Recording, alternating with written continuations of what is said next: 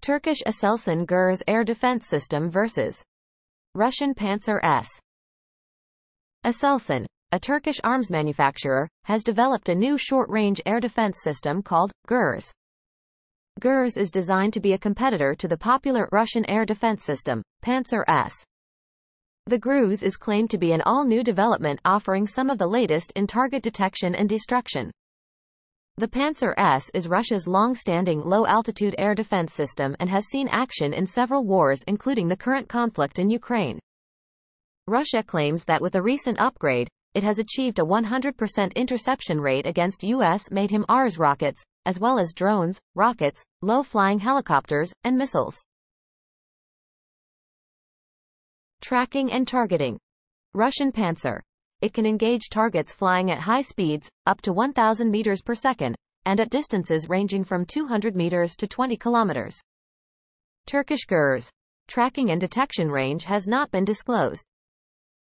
Key components. The Gurz air defense system is equipped with a 35 mm air defense gun, very low-altitude air defense missiles, low-altitude air defense missiles, an active phased array, AESA, search radar, fire control radar, electro-optical sensors, and a data link.